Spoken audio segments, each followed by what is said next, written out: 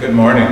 Good morning. My name is Kurtzahn. I'm a retired pastor living in Fond du Lac, having served most of my congregations in the state of Minnesota. I hope you won't hold that against me.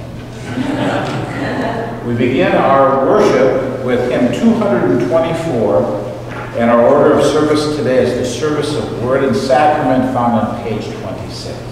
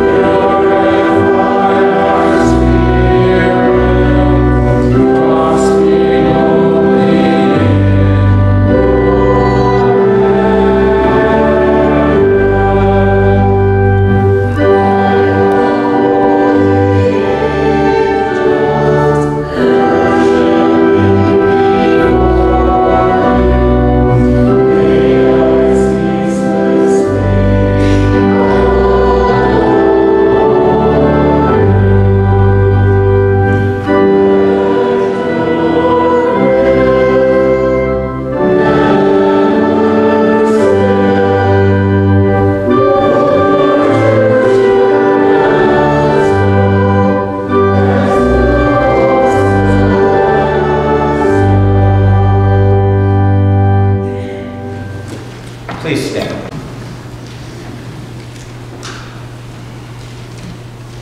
The grace of our Lord Jesus Christ and the love of God and the fellowship of the Holy Spirit be with you all. And also with you. God invites us to come into his presence and worship him with humble and penitent hearts. Therefore, let us acknowledge our sinfulness and ask him to forgive us.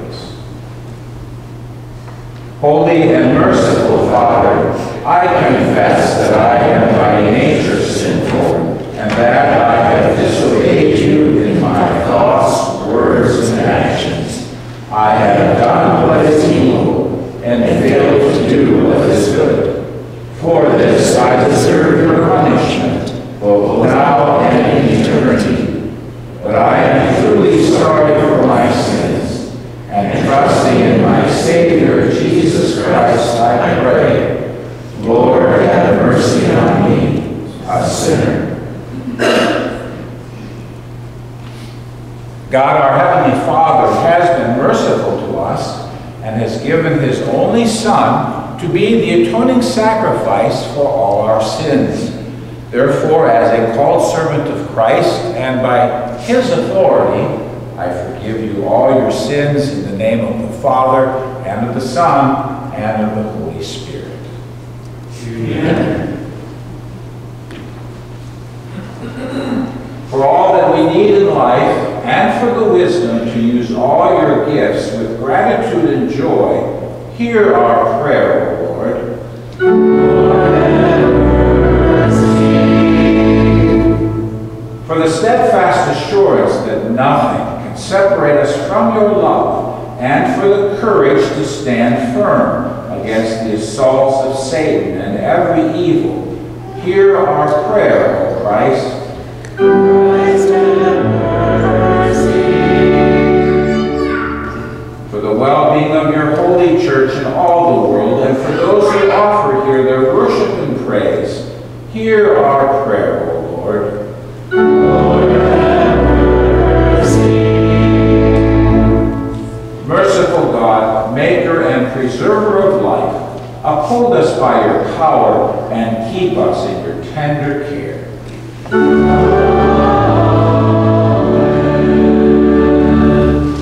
The works of the Lord are great and glorious. His name is worthy of praise.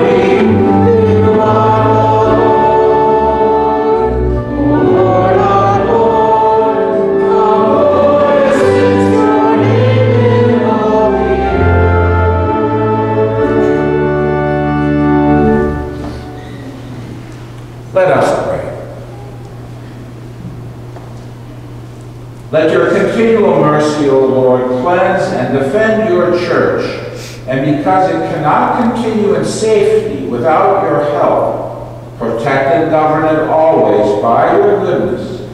For you live and reign with the Father and the Holy Spirit, one God, now and forever. Amen.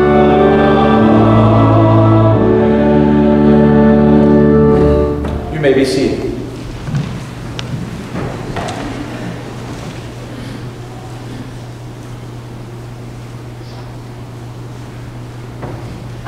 Our first lesson for the 16th Sunday after Pentecost is written for us in the Old Testament book of Amos, chapter 6, verses 1 through 7. Woe to you who are complacent in Zion, and to you who feel secure on Mount Samaria, you notable men of the foremost nation to whom the people of Israel come. Go to Calne and look at it. Go from there to Great Hamath, and then go down to Gath in Philistia. Are you better than those kingdoms? Was their land larger than yours? You put put off the evil day and bring near a reign of terror. You lie on beds inlaid with ivory and lounge on your couches. You dine on choice lambs and fat calves. You strum away on your harps like David and improvise on musical instruments. You drink wine by the bowlful and use the finest lotions, but you do not grieve over the ruin of Joseph. Therefore you will be among the first to go into exile. Your feasting and lounging will end. This is the word of the Lord. We sing in unison Psalm 146 on page 120 in the front of our hymn.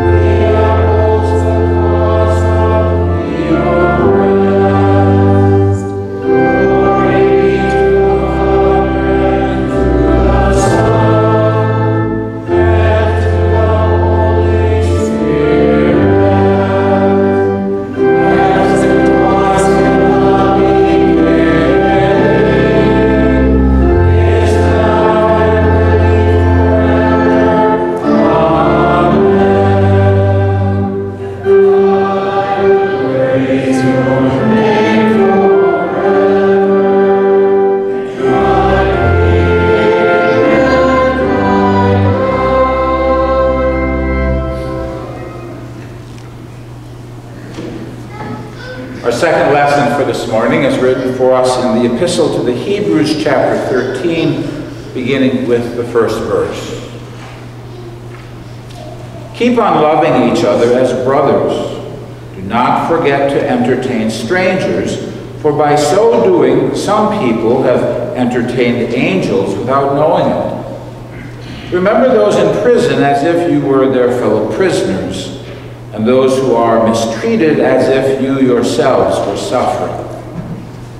Marriage should be honored by all, and the marriage bed kept pure, for God will judge the adulterer and all the sexually immoral.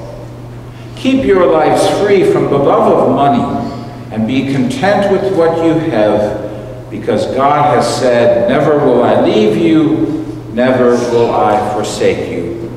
So we say with confidence, "The Lord is my helper, I will not be afraid. What can man do to me?" This is the word of the Lord.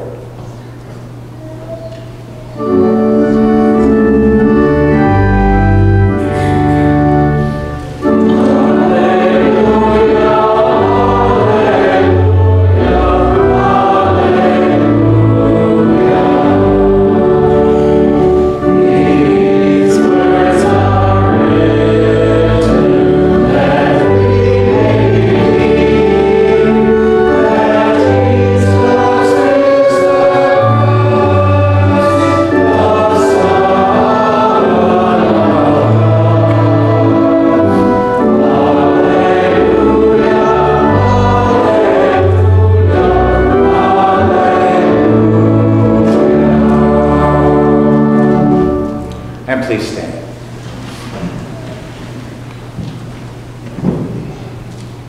Our gospel for today also serves as our sermon text from Luke chapter 16, beginning with the 19th verse.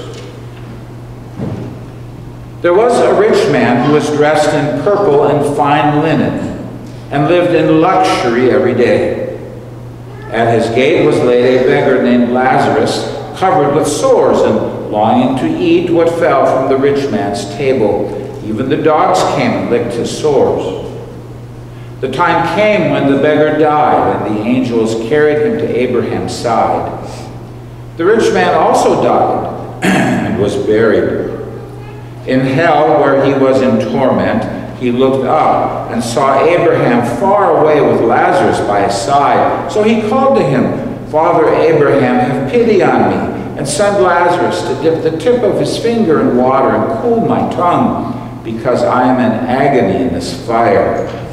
But Abraham replied, "Son, remember that in your lifetime you received your good things, while Lazarus received bad things. But now he is comforted here, and you are in agony. And besides all this, between us and you a great chasm has been fixed, so that those who want to go from here to you cannot, nor can anyone cross over from there to us." He answered, "Then I beg you, Father, send Lazarus to my father's house, for I have 5 brothers. Let him warn them, so that they will not also come to this place of torment." Abraham replied, "They have Moses and the prophets. Let them listen to them." "No, Father Abraham," he said, "but if someone from the dead goes to them, they will repent." He said to them, "If they do not listen to Moses and the prophets, they will not be convinced, even if someone rises from the dead." This is the gospel of our Lord. Praise be to you, Christ.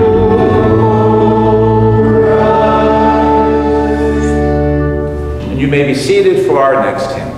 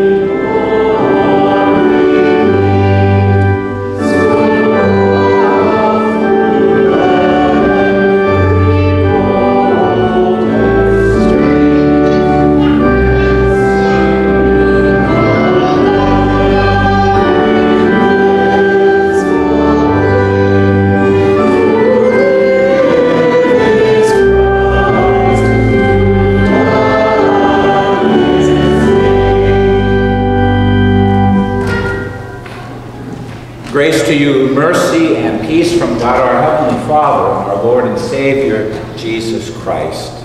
Amen. As we mentioned earlier, the basis of our sermon meditation this morning is our gospel lesson from Luke chapter 16, beginning with the 19th verse. Dear brothers and sisters in Christ, does it really make any difference? Does it really make any difference if a person is a Christian or not? Does it really matter if someone believes Jesus is God and our Savior from sin, death, and hell? These are questions a lot of people are asking in our day and age because so many feel that everyone is going to a better place after they die and that there is no hell. They base such opinions simply on their feelings and on their emotions. But according to God's Word, the Bible, it does make a difference if a person is a Christian or not.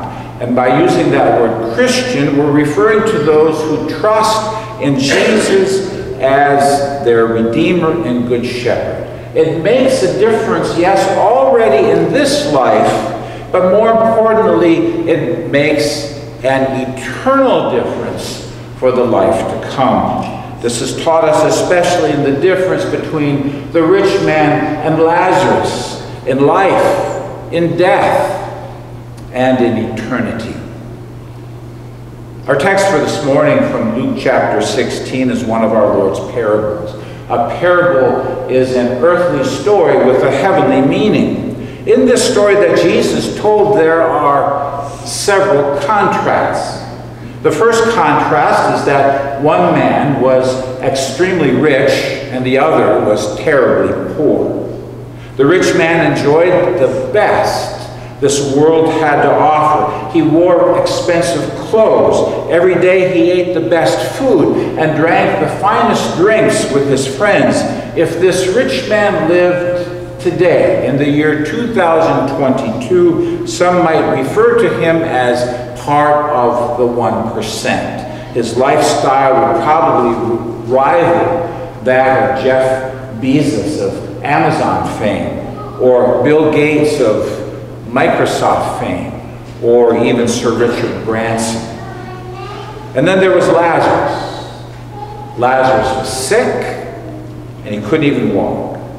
His friends would lay him in front of the rich man's door where he would beg for food. Back in those days, there was no such thing as garbage service. People would take all of their waste and simply throw it out into the street where the dogs would quickly gobble it all up. We can just imagine the rich man's servant coming to the door and throwing out all the leftovers. We can also picture Lazarus begging for some of those scraps while the dogs licked the sores that covered his body. What a contrast between these two men. But the main difference between them, the most important difference, was that of faith and unbelief. The rich man is nameless. It's as if Jesus looked into his book of life and the Lord didn't find his name recorded there. But the poor man was named Lazarus. Now it's notable, this is the only person in any of our Lord's parables who was given a name. So we need to pay attention. This is significant. The name Lazarus means God is my helper. This tells us that our Good Shepherd knows and calls each of us by name. How important this is for you and me to remember, especially when we feel all alone and we think no one cares, and we believe that no one wants to help us with our problems and our challenges. But Jesus sees and he knows. Jesus hears. Jesus answers in the way and the time that he knows best. He is our helper. Now, from what we're told in this parable, all the rich man was concerned about was the earthly goods of his physical life. All he was worried about was the here and now. He could care less about the hereafter. But by the name Jesus gave him, we know this terribly poor man Lazarus trusted in God for his help. By the name Jesus gave him, we know that Lazarus placed his confidence in the promises of our Savior found in the Old Testament scriptures. The New Testament at this time had not been written yet. The ancient Jews called their Old Testament Bible Moses and the prophets. We'll hear more about that later. Sadly and unfortunately, there are many in our own day and age who are just like this rich man. All they're concerned about are the things of this life and how they can get more and more and more and more. They could care less about the life to come and where they will spend eternity. There's a good possibility they don't even believe in a life after death. And so their philosophy is found in the ancient expression, let us eat, drink, and be merry, for tomorrow we die.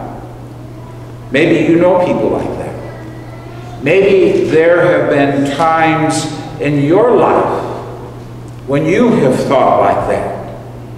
And when budgets are tight, and when inflation is nearing 10%, those of us who lived back in the 1970s, we remember what that was all about. And when medical bills or other expenses are piling up, money may be all you have on your mind too. You don't have enough of it, and you need more of it. And so it may be tempting for us to make money and wealth the most important things in our lives too. But we also need to remember that being rich is not necessarily sinful.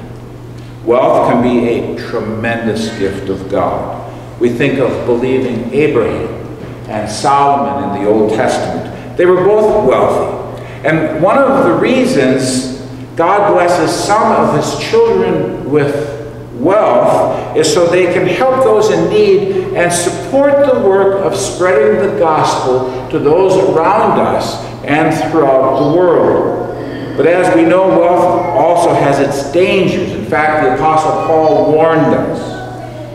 People who want to get rich fall into temptation and a trap, and into many foolish and harmful desires that plunge men into ruin and destruction. For the love of money is a root of all kinds of evil. Some people eager for money have wandered from the faith and pierced themselves with many griefs.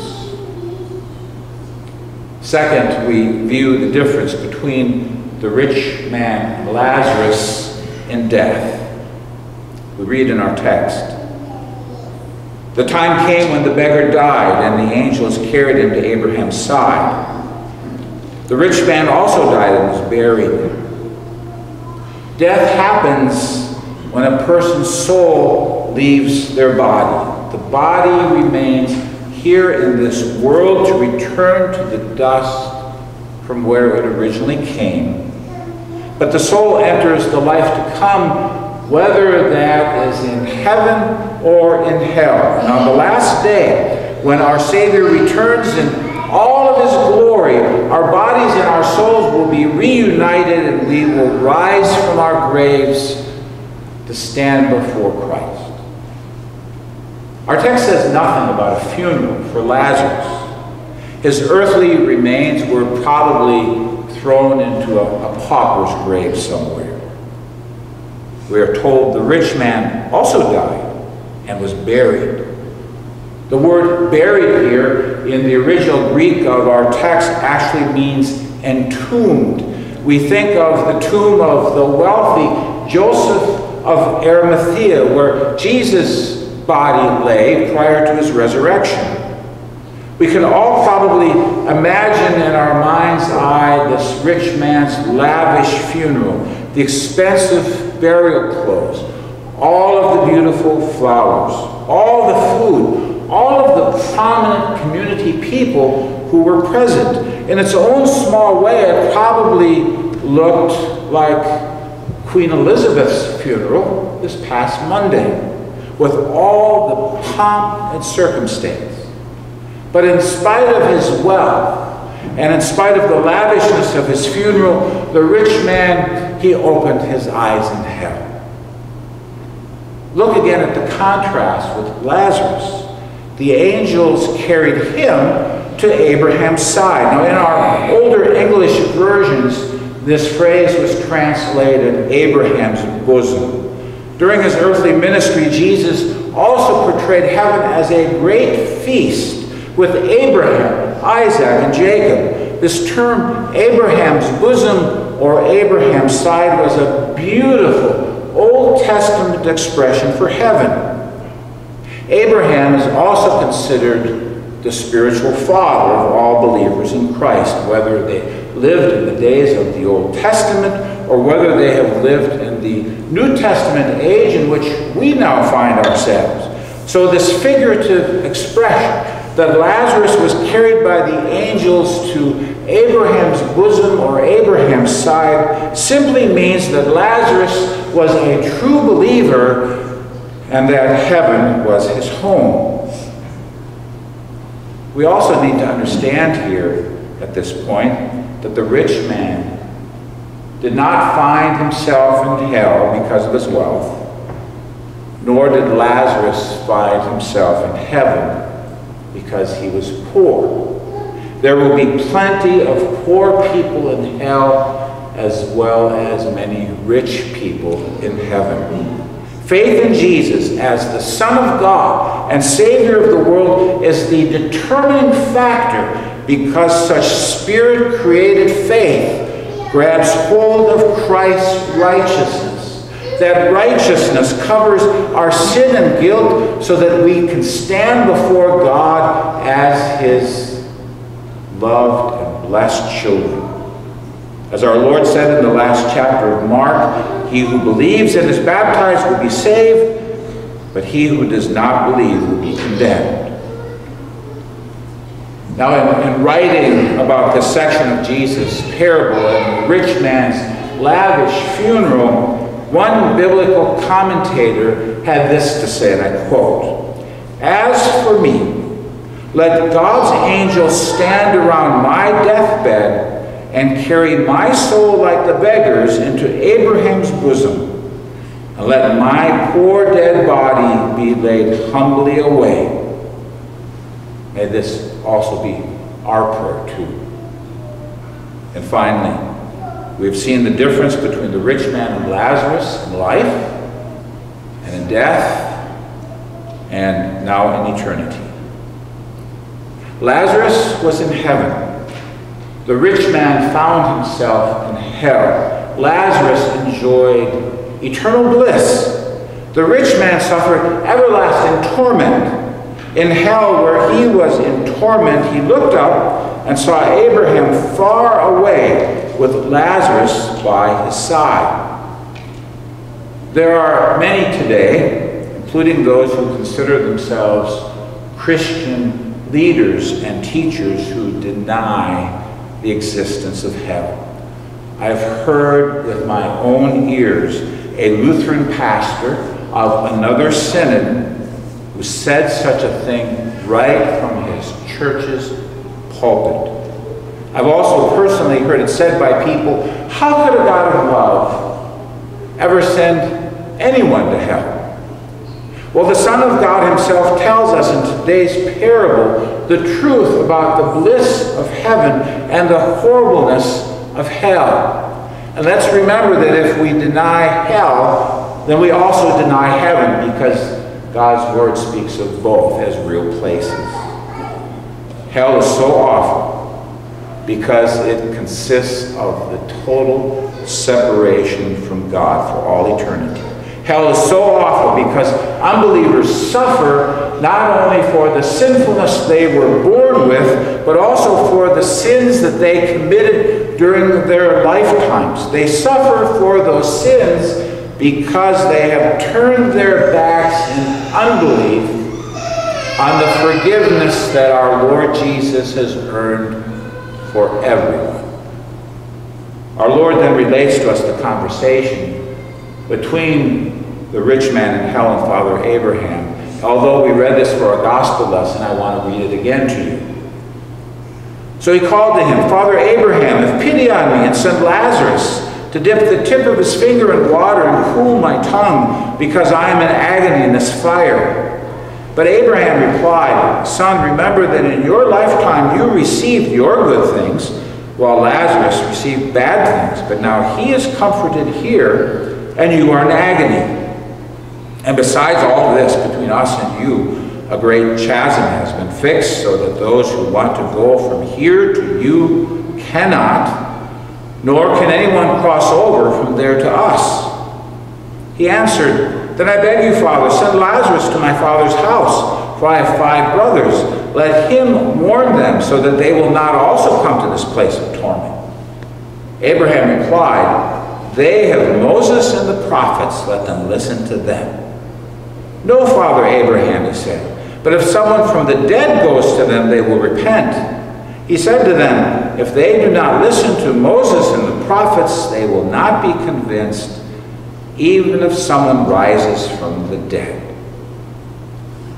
In these words, we witness that the unbelief of earth continues in hell.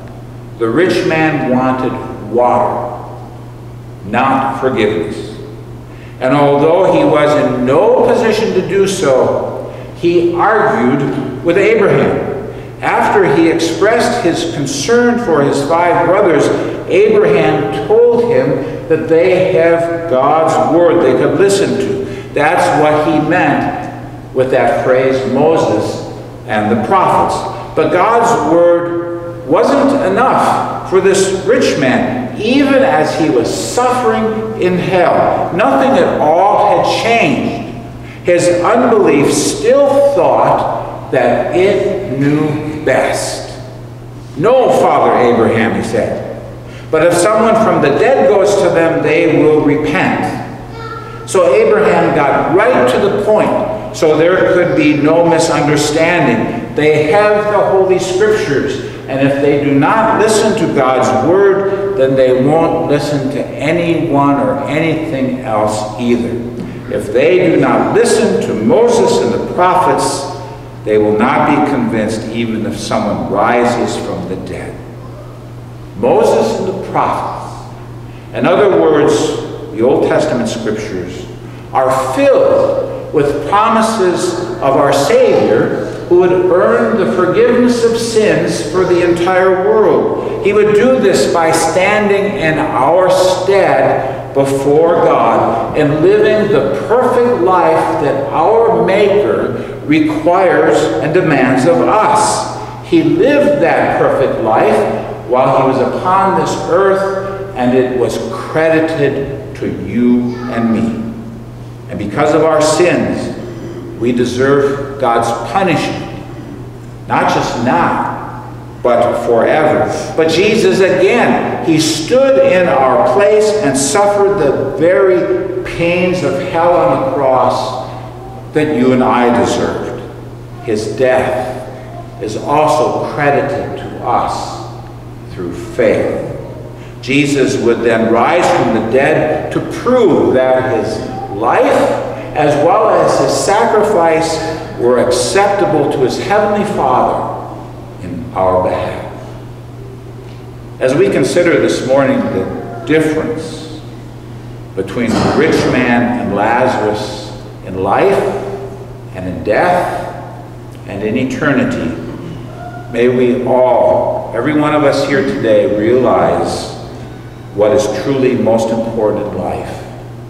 It's not to accumulate the most money we possibly can, but we are to nourish and strengthen the faith the Holy Spirit has given to us by partaking freely and deeply and fully of the green pastures and still waters of God's Word. Through that Word, we are brought to faith, and we are kept in that faith in our Savior, who has washed away our sins in his eyes, and who has covered us before him in his beautiful robes of righteousness. Like the poor man in Christ's parable, the Lord is our helper, and someday you and I will also lie in safety and in peace in Abraham's bosom. In Jesus' name, amen. And please stand.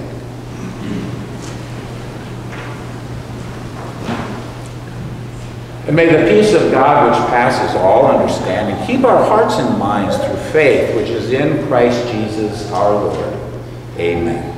We confess our faith in the words of the Nicene Creed, found on page 31 on the front of our hymn. We believe in one God, the Father, the Almighty, maker of heaven and earth, of all that is seen and unseen. We believe in one Lord, Jesus Christ, the only Son of God, eternally begotten of the Father, God from God, light from light, true God from true God, begotten, not made, of one being with the Father. Through him all things were made. For us and for our salvation, he came down from heaven, was incarnate of the Holy Spirit and the Virgin Mary, and became fully human. For our sake he was crucified under Pontius Pilate. He suffered death and was buried.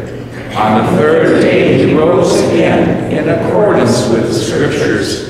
He ascended into heaven and is seated at the right hand of the Father. He will come again in glory to judge the living and the dead, and his kingdom will have no end. We believe in the Holy Spirit, the Lord, the giver of life, who proceeds from the Father and the Son, who in unity with the Father and the Son is worshipped and glorified, who has spoken through the prophets.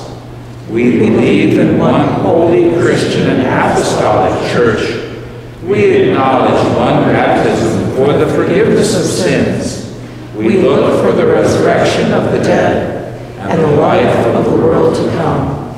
Amen. You may be seated.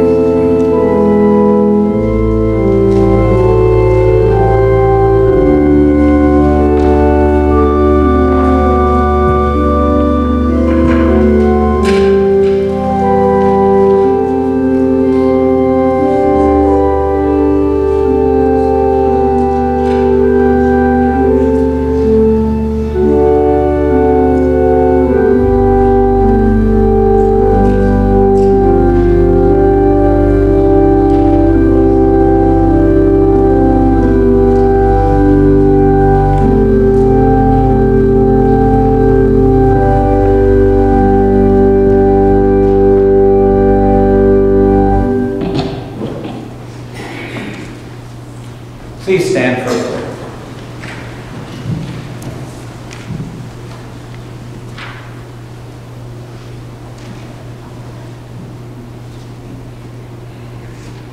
O Lord, light of the world and saving strength of your people, we thank you for the gift of your word, implanted in the hearts of your people so that, set free from the power of Satan and the fear of death, we may live to serve and honor you. Pour out your Spirit on us that we may grow richly in divine knowledge and spiritual understanding. Bless the proclamation of your word everywhere, so that hearts may be turned from the darkness of spiritual ignorance, falsehood, and despair to the light of knowledge, truth, and life. Be with our missionaries in our own and distant lands. Protect them, encourage them, and crown their labors with success. Let your word shine in our homes, that parents and children may dwell together in love and serve one another in kindness and humility. Watch over the sick, the sorrowing, the anxious, and the weary. Preserve those who are in any danger of body or soul. Supply us by the grace of Jesus with the Spirit's power, so that we may ever be comforted by your truth and sustained by your love. For these and all the other things you know we need, we confidently ask in the name of him who gave himself for us, that we might live through him, Jesus our Lord. Amen. And we also pray together. Our Father in heaven, hallowed be your name. Your kingdom come, your will be done on earth as in heaven. Give us today our daily bread. Forgive us our sins, as we forgive those who sin against us. Lead us not into temptation, but deliver us from evil. For the kingdom, the power, and the glory are yours, now and forever. Amen. We continue with our communion liturgy on page 33 in the front of our hymnal. The Lord be with you. And also with you. Lift up your hearts. We lift them up to the Lord. Let us give thanks to the Lord our God. It is good to give thanks and praise. Praise to the God and Father of our Lord Jesus Christ. In love, he has blessed us with every spiritual blessing. He sends the Holy Spirit to testify that we are his children and to strengthen us when we are weak. Now have come the salvation and the power and the kingdom of our God and the authority of his Christ. To him who sits on the throne and to the Lamb be praise and thanks and honor and glory forever and ever.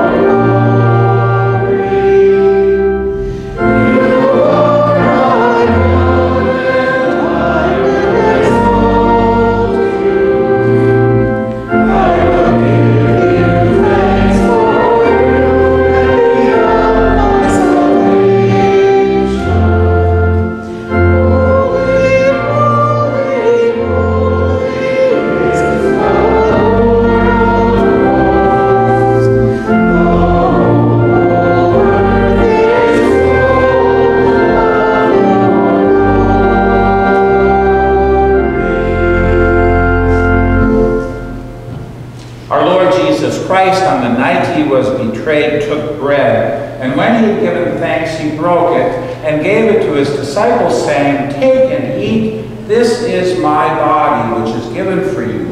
Do this in remembrance of me." Then he took the cup, gave thanks, and gave it to them, saying, "Drink from it, all of you. This is my blood of the new covenant, which is poured out for you for the forgiveness of sins. Do this whenever you drink it, in remembrance of me." The peace of the Lord be with you always.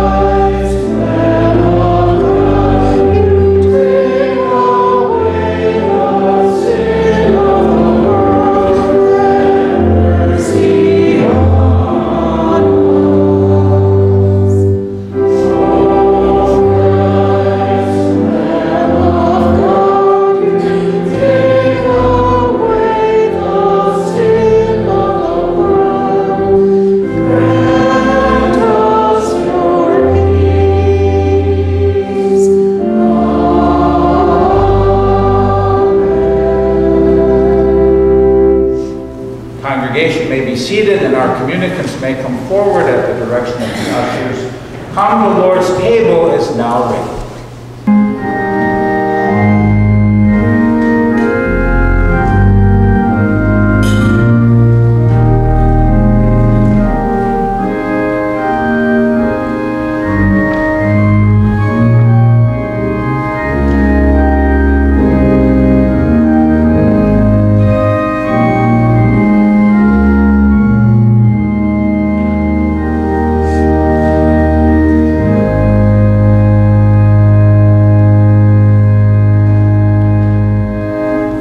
Please stand for the Thanksgiving.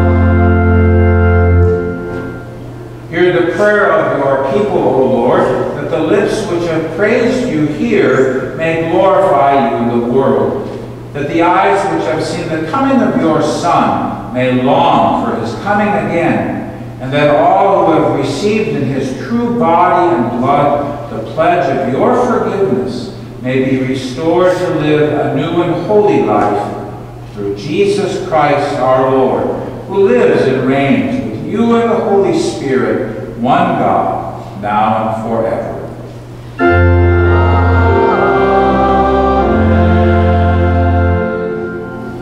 Brothers and sisters, go in peace, live in harmony with one another, serve the Lord with gladness.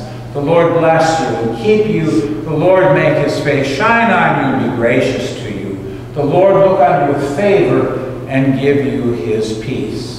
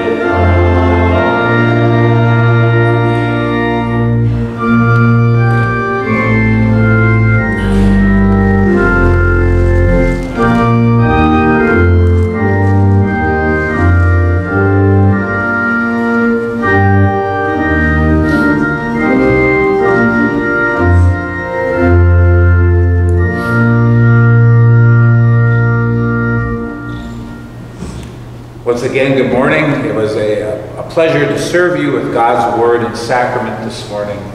All of your announcements are printed for you in the bulletin, and may you all have a safe journey home. Thank you.